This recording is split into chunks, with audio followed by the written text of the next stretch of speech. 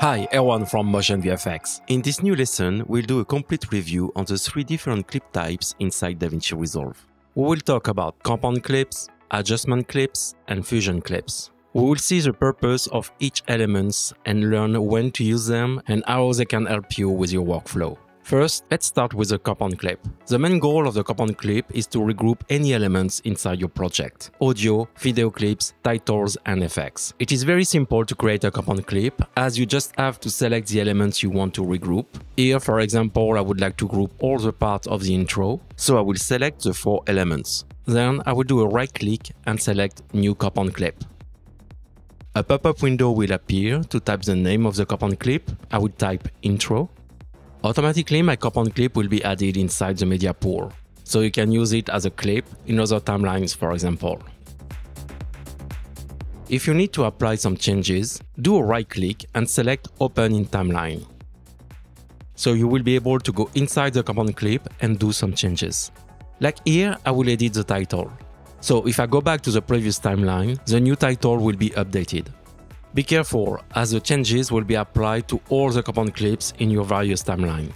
For example, if I come back to the first timeline, the title will also have the modification.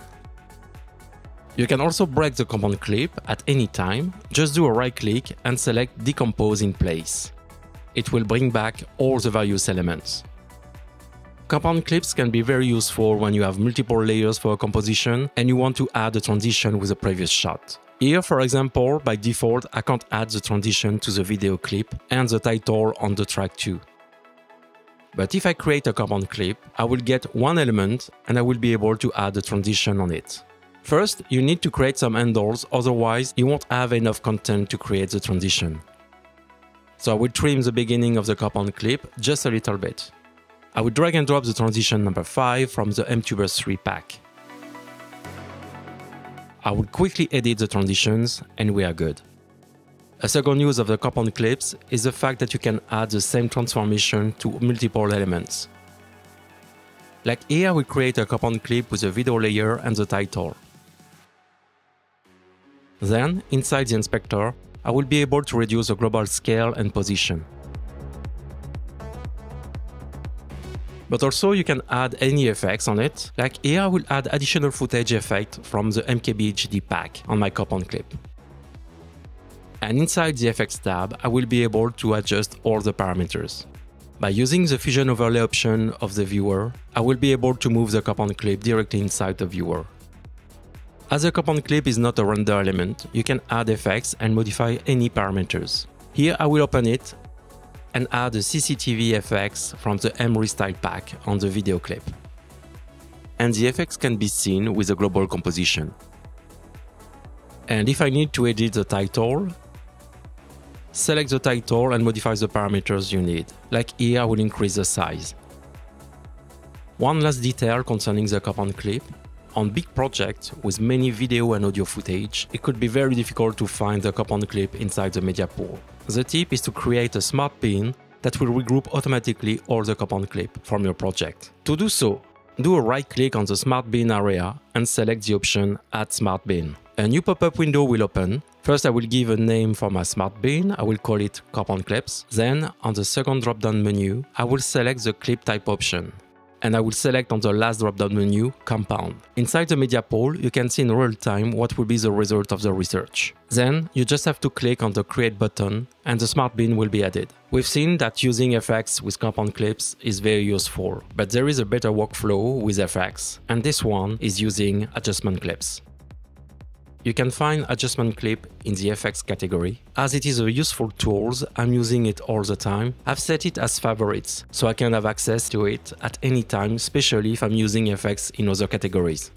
For people coming from After Effects, it is like an adjustment layer. So you just have to drag and drop it over the shots you want, like any title or video elements, and adjust the duration. By default, it won't do anything. But if you do any modification inside the inspector, it will affect all the elements below it. Like here, if I decrease the zoom parameter, it will affect the video and the title elements. And it is the same if you drag and drop an effect on it. Like here, I will add a graphical effect from the M-Restyle pack. If I move the title above the adjustment clip, you will see that the title is not affected anymore by the M Restyle effect. But the best feature compared to the compound clip is the fact that you can trim the in and out point of the effect. You can even add some fade in, fade out, so it's very flexible. The only drawback today is the fact that you can't add any transitions on it. The second big advantage using the adjustment clip is the fact that it will preserve the animation in and out of the fusion effects. As if you add a fusion effect directly to a clip, the clip won't manage the in and out animation. The in and out animations from our preset take the duration of the media file, not the clip of the timeline. Also, if you turn trim media into compound clip, the timing will be set for the compound clip duration, but the adjustment clip is definitely easier to set. If I move up the two titles and remove the effect on the clip, I will be able to insert one adjustment clip in between and add the effect on it. This time the effect will act in a good way with the in and out animation. Of course, you can use adjustment clip over all your project to add a dedicated effect that will affect all your project, like letterbox, color grading, or like here with my M16mm preset. And of course, you will get access to all the parameters of the effect to customize it. For the last part of this tutorial, let's go further with the effects. For example, if I would like to create a more complex effect with a typographic clip, like the M-Title Restyle preset here, if I select it and switch to the Fusion page, we'll be able to access to all the parameters inside the inspector. So that's nice, but what is really cool is the fact that we can add many effects as we want inside the node view. For example, I would like to add some light rays, so I will click on it and the effects will insert automatically between the typography and the media out node. In the inspector, I will be able to customize the effect.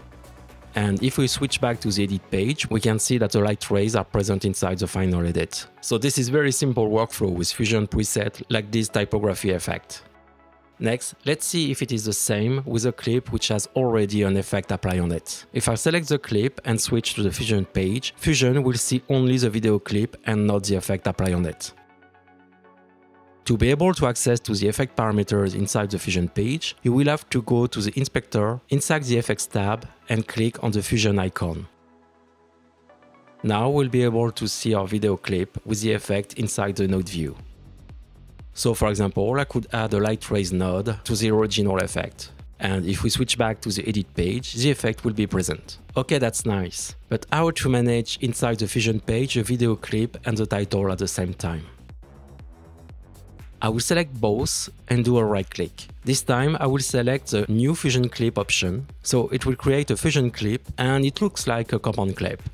But if we switch to the Fusion page, inside the node view, I can see my two elements and the compositing structure with a merge node. So this time we can apply various effects on each element independently. Here I will add my light rays effect, but with different values. And if we switch back to the edit page, we'll get the final result. I can create Fusion clip with more layers, like here. And inside the Fusion page, we'll get automatically the compositing project set for us. I can add some glow effect on the subscribe typography preset and get the result inside the edit page.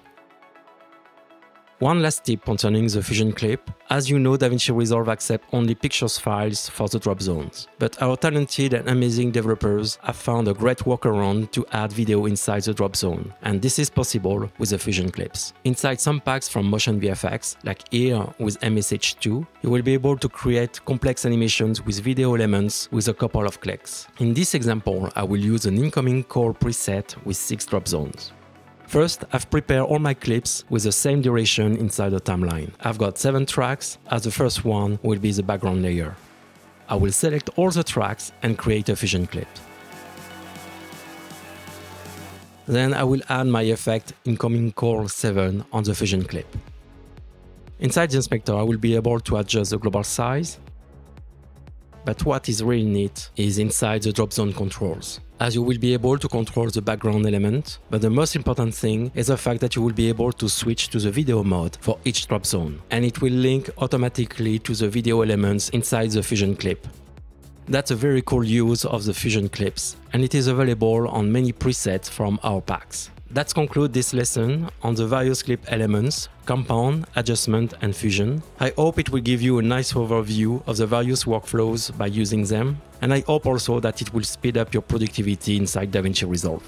Thanks for watching, see you on the next one.